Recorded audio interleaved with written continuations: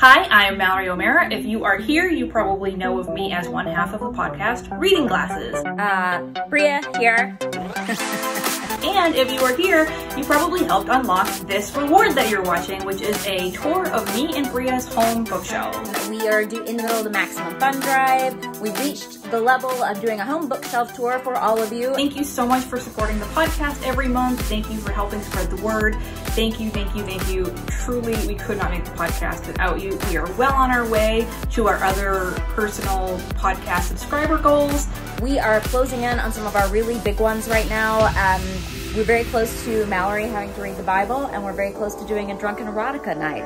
If you are interested in signing up to help support me and Brea and help us make the show every month, you can go to MaximumFun.org/join. That's MaximumFun.org/join. Guess what? I put on makeup. Wow, is this lipstick too dark? Anyway, thanks for tuning in. This is our home bookshelf tour. Home bookshelf tour. This is the start of our home library. Me and my partner Jeremy have everything set up according to genres. That was another question that someone wanted to know if you keep your books separate from your partners. No, Jeremy and I's books are mushed together. My bookshelf, part of my bookshelf, I have several bookshelves, is organized by color. You ready for this?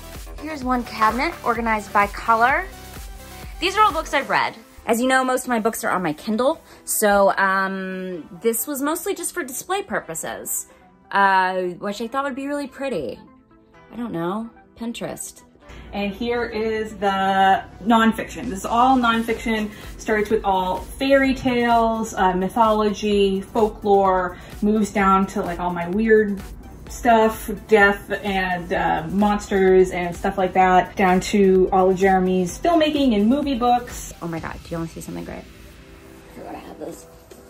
This is a, I don't know if I should show the front. A friend of mine moved into a house, an apartment, and he found this journal of somebody else's, and I took it. And to be fair, I was like 22, so I think that's okay. And I've held on to this thing because it is good reading. Other side goes into science, a lot of feminist books, biography, memoir, so that's this whole thing. This is where all the magic of girly drinks is happening. It's all of my library books, books that I own. This is where all of my writing happens. So all these books are sort of sequestered in their own little area. This is fiction. As you can see, we have a lot. We just moved into this apartment a couple of months ago, so we're still working on it. We have to add a couple extenders to our old IKEA Billy bookshelves. Let's move on, shall we? And we have a shelf of oversized books behind me here. Oversized books, cool lamps someone gave me. These need to be organized. So it starts with horror and werewolves, which is me and Jeremy's favorite genre. This is 2.5 full cases of horror. Horror goes chronologically because we have so much of it.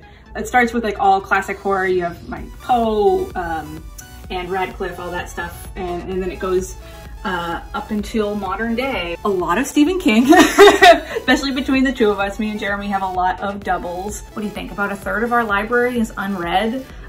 Jeremy's the one who's filming this. I've talked about it on the show before, but I do like having a lot of books in the library that aren't read because it feels like I'm just living in a TBR and it's like a full fridge for me. I'll browse our library as if it was a bookstore, and that's kind of why I like it set up via genre.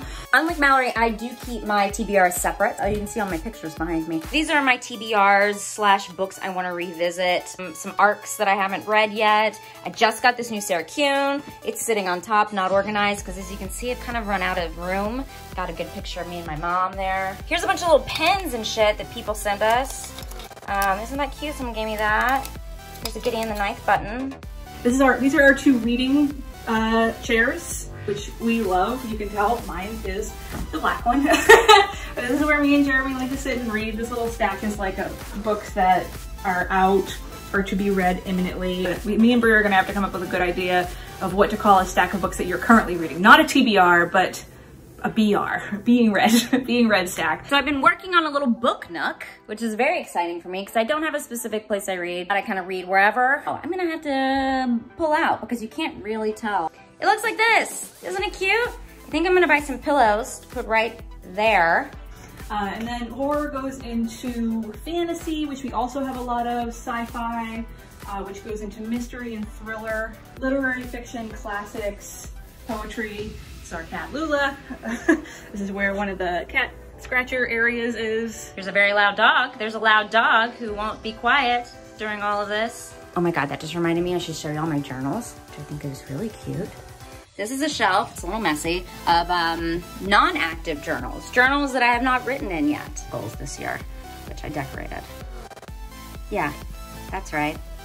I decorate my journals. Are all of those journals made by my mother? Yes, they are, mostly, almost 100%. It's all of our adult fiction, and then there's one more bookcase, which is all of our middle grade and YA. Middle grade is up top, YA is on the bottom. And this is also organized by genre. I don't have as clearly as much YA and middle grade, so it's mostly just like horror, fantasy, and then like regular literary fiction here. My Philip Pullman, my beloved Philip Pullman up here. And lastly, we have my comic book shelf. A lot of my comic collections are not complete. Like they have like, they're missing, a lot of them are missing #1 because that's the one I lend to people and then I never ask for it back. My little comic shelf, which I keep separate from everything else. It also needs a little bit more room. Obviously, like I'm stacking on top. That's Hex Wives, past guest of the show. Lady Liberty, where's her thing? We don't know.